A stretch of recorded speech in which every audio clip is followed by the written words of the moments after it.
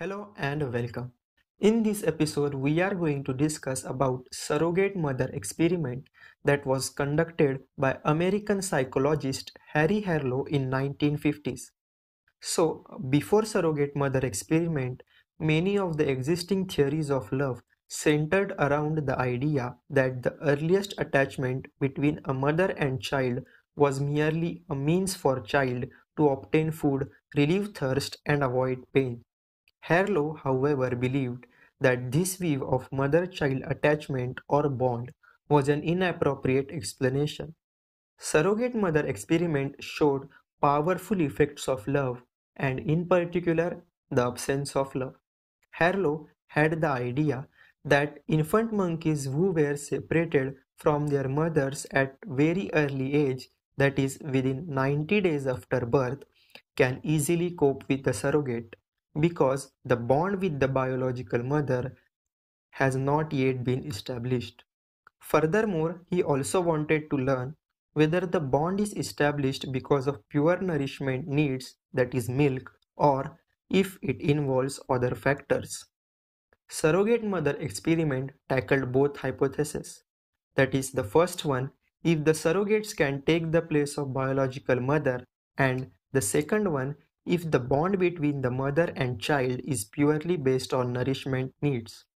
To do this, Harlow separated baby monkeys from their biological mother after birth and kept them in a closed cage isolated from their biological mothers or any other inmates. He then placed these monkeys in a nursery with inanimate surrogate mothers, one who was made of heavy wire mesh and the other made of wood that was covered in terry cloth. Both surrogates were of the same size. However, the wired mother did not have any soft surface, while the cloth mother was soft to the touch and feel. In the first experiment, both surrogates were placed with the baby monkeys. So, the baby monkey would have a choice where to go. Both surrogates were able to provide nourishment to the babies. And as expected, baby monkeys went to cloth mother because of its soft touch or soft feel.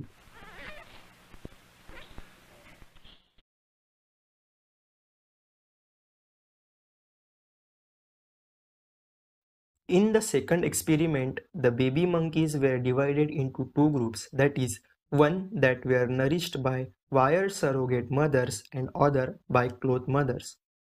To understand it in a better way, half of the baby monkeys were nourished by only wired mother for a certain period of time, but later after some time they were given both the mothers and the results were shocking.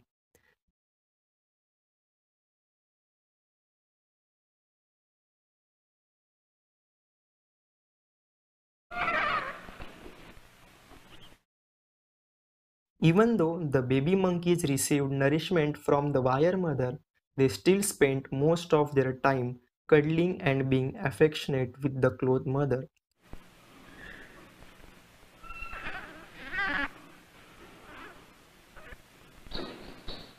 Babies came to the wire mother to feed and immediately returned to cling to the cloth mother. They spent nearly 17 to 18 hours of the day on cloth mother and less than 1 hour on wire mother. This shows that the bond between mother and infant is not only based on whether the mother is able to provide nourishment to the baby or not, and that the contact comfort, that is, the comfortable feeling that baby has with mother's contact, is more or equally important like nourishment and nursing in parent-child bond. We will discuss more about Harlow's monkey experiment in upcoming episodes. Until then, bye.